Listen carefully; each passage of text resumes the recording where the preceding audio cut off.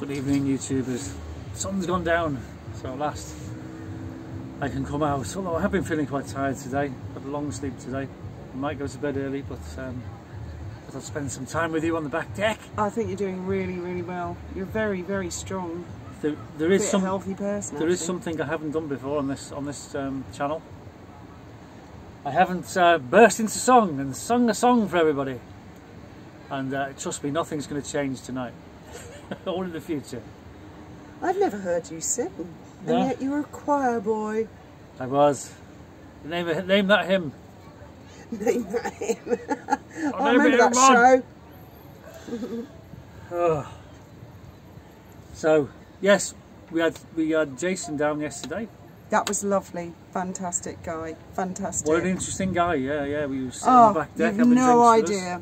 No idea how what the things he's done in his life. He's an incredible person, but I won't say because he likes to keep a low profile. He doesn't want his face on his channel and stuff. Yeah. He wants to remain private, which is great. Yeah, he does a lot of work behind the scenes. He does. For veterans. Yeah. A lot. And, a lot. Yeah. It's amazing what him and Trevor do. It really is behind the scenes. Anyway, so we've been talking a lot about the submarine incident. Yes. And being seafarers ourselves, personally I wouldn't want to comment on what's happened. I know on the face of things it seems dead obvious. It was a really inefficient tube, it was a really stupid idea, it's a tragedy. But I don't know the ins and outs just yet, and I don't think anybody else does. So no, well, from what we know so far of the story, when it lost contact, it probably imploded and just sank to the bottom. I mean, that's who knows? I had wondered that actually. So it had a failure, but I know for a fact that the carbon fibre is really, really, really strong. And this is cutting edge there. Don't forget the Wright brothers didn't have any... Graham, I don't think that submarine was cutting edge by any... certificates of airworthiness before they took to the skies, did they? Well, we don't know all the details of it. Yeah. Although it appears everybody does, but we don't. And I'm sure things will come to light. But what we do know about is being commercial seafarers... I'm just going to grab a Guinness. Oh, right, carry on, I'll be back in a sec.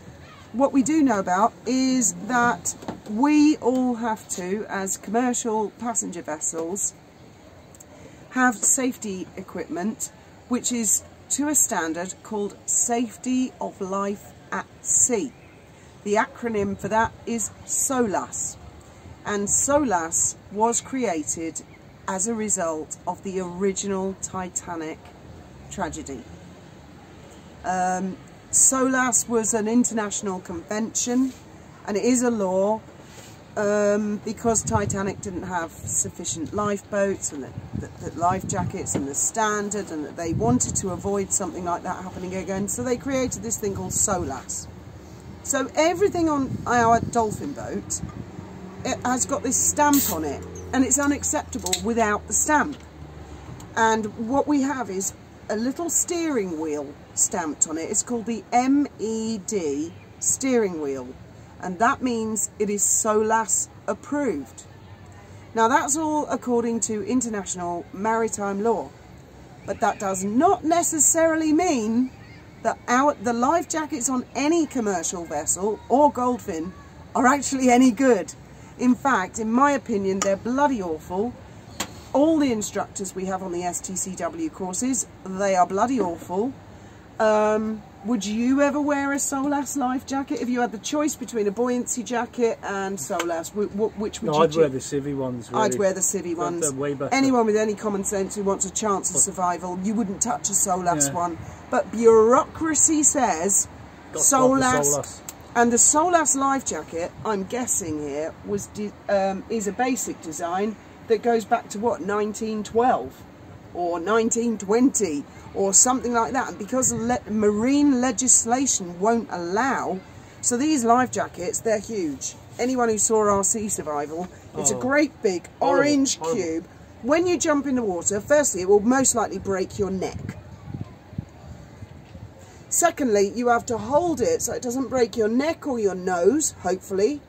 Then you have to hold your nose, so you've no way of doing this normal starfish to slow down your entry into the water. They're appalling. Depends how high the boat is, you're jumping into the water. You're on Titanic, mate. You're on Titanic. Would you jump 60 foot off the Titanic in a SOLAS life jacket, or would you go for the buoyancy like me? Plus you get sucked down, don't you, by the wreckage. You don't just sit on it. My until point it goes is under. that... You get sucked down. Yes, health and safety is very important, and it's very easy to be critical and go, umbrella of safety, safety, safety, safety. They must save your lives, those life jackets. So, I mean, they're really uncool, but they've got to be safe for an unconscious person, haven't they? No. If I was unconscious, I have to be fully aware and conscious, and I have to actively work to keep my head in it the whole time I'm doing the sea survival. And the sea survival, I'm only in the water for about 4 hours. If I were in a real life situation, absolutely no bloody way would I wear one of those SOLAS life jackets. Well, we don't carry civvy life jackets, do we? For us? No, we're not allowed. Because you can wear the inflatable ones if you wanted to. Because although civvy life jackets are way superior on the whole, the marine legislation hasn't caught up with the fact. Marine legislation is still back in the 1920s. There's another big irritation I've got, and that is the life raft on Goldfin. The life raft on Goldfin, again, is SOLAS approved with the MED wheel. Now, when I first started at Safari, and you were there... I think it's a 30-man, isn't it? It is a 30-man. We have to have 10% additional to passengers and crew. When we first started there, Tim had what is known as an open reversible life raft. I'll let you explain. It's like a floating paddling pool, circular paddling pool. So you throw it in the water, it inflates. It doesn't matter which way up it is, the floor will move either side.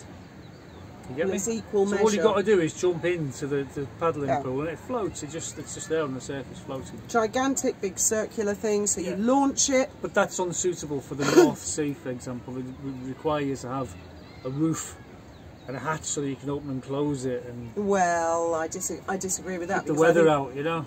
I mean, on our passenger boat, we have 25 passengers maximum and 3 crew. So we're looking at 28 people potentially needing the life raft. Of those people, the 3 crew, perfectly capable. Potentially maybe 20, 25, 50% of the passengers. Perfectly able-bodied, fit enough to cope. Now, the law said we had to get rid of the open reversible and have what is known as a SOLAS approved life raft. SOLAS as in the Titanic. SOLAS life raft basically means it's got a roof. And not only, that sounds like a good idea, but firstly we do the sea survival. I don't know about you, but I fainted once because everyone was hyperventilating and the oxygen ran out really fast. Yeah, I mean it replenishes itself, but I passed out. Imagine being in a small tent with 30 people, you know, that would get hot in there. I mean, you're not going to run out of oxygen, obviously, but you're going to get low on oxygen. Yeah, very low. Sure, and people have died. People have been sat on people. And also, not only that, because it's got the roof, it has an entrance this big, like that. Now, imagine someone who's got very limited mobility, someone who's larger built, a mother with children, and they've got to climb a ladder made like a pair of tights. I mean, you put your feet in them, they go straight under the life raft. There's no resistance. It's very difficult to get in it. You've got the waves moving as well.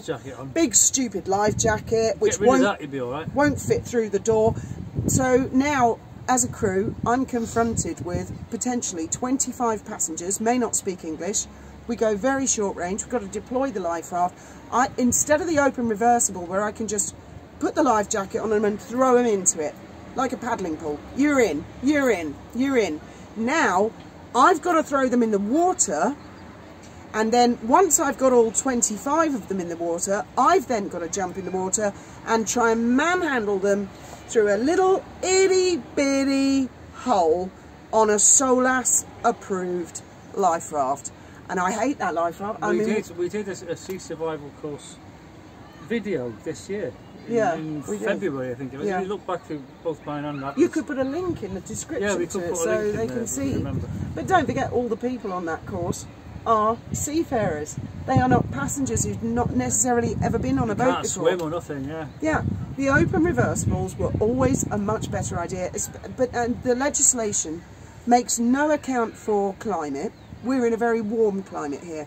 They've made this rule based on an accident that happened in the North Sea on a big ship with a crew of about 6. It should be judged on a case-for-case basis, because we don't operate more than 3 miles away from Gibraltar, so we're in Gibraltar territorial waters at all times. We're not likely to go to the Atlantic Ocean. The thing with the accident that created the legislation, like a knee-jerk legislation, was called the Love It. There were 6 crew, it was the North Sea. They abandoned ship on an open reversible, and a couple of them, I think, froze to death. One of them got caught in the ones with the roof are definitely warmer, where the weather's ironically, worse. the Love It itself never actually sank, which is a common thing. People abandon ship far too quickly. So there's all this umbrella of safety, and people say, oh, you need a roof. But unless you are a seafarer and you know the realities, and I personally, thank God we've never had that sort of situation where we'd have to deploy the life raft. I dread the thought of hurling people who may not be able to swim, can't speak English, may have mobility issues, could be overweight, maybe have children, could be pregnant, could be disabled, could be diabetic. I've got to throw them in the water, let them get really cold until I've got everyone in the water. Then I've got to get in the water. There'd be a big scram to get them through a hole like that. So I really disapprove of a lot of the legislation that goes back to 1912, was it, when Titanic sank? I think it was, yeah. So we're probably looking at legislation that began in 1913, realistically. Years old, yeah. And marine legislation doesn't really seem to catch up with what the hell's going on today. That's just my experience as 13 years working as a seafarer with passengers. And the life raft has to be taken in and unpacked and inspected every year. And then they put it all back together, check all the flares are in date. Which in itself will weaken the glue on all the cells. That costs €1,000 a year. €1,000 on Tim's. And in 14 years I've never seen it once. Never. I don't want to see it ever. And our dolphin boat is 40 foot long. But it's got to work when you need it. And we carry 25 passengers, so we're looking at a scenario of 28 people going in. The 2 yellow boats, one of them is 1 metre shorter than us, but carries 50 passengers, and the other is 2 metres longer than us and carries 70 passengers, and they have the same number of crew. They've got 4 life rafts. But they've got 4 life rafts, so then they've got to throw 70 people into the water, and between 3 crew, they've got to manhandle them through little. They've got into two. And the little one, their little boat that's shorter than ours, they've got to throw 49 passengers in the water plus 3 crew and fit them through that. I mean, I don't know, honest to God, I don't know how they control 119 passengers with 6 crew when we would struggle with 25 passengers and 3 crew. And with exactly the same, and they're wearing these horrible SOLAS life jackets that are death traps. They're death traps. One of the big things when we do the sea survival course, the instructor always says, what you're about to wear is a death trap. You've got to hold it there so it doesn't come up, break your nose, give you a bloody nose as you enter the water, or break your neck. I mean, this is serious. These are the current standards of SOLAS. So SOLAS is a big pet hate of mine. SOLAS is not as safe as you think it is. When you see those big fancy ocean liners on the sea with thousands of passengers on board, they have SOLAS. You see rows of life rafts, but what you don't see is they've got hundreds of those little plastic rubber rafts that inflate. Hundreds of them. Because they're more realistic. Because you never get everyone into the lifeboats. No. Anyway, I think that's... The principle of SOLAS is a good idea, but the problem is they've just not evolved. And now I see a lot of these experts going on the news criticising, quite rightly, about the submarine as things appear at the moment, on the face of it. But these experts support the idea of the house brick SOLAS life jacket, which, trust me, is a death trap. If you ever go to sea on a cruise, take a little buoyancy jacket. That's my advice. They're dead small, they're dead safe, they were tested on a dummy. You've got a coat, haven't you, with a life jacket built in? Yeah, but I would never wear that. I rather have the little waistcoat. Yeah, They threw a dummy in the water 100 times and it came up right, with the head above the water every single time. Better than the SOLAS.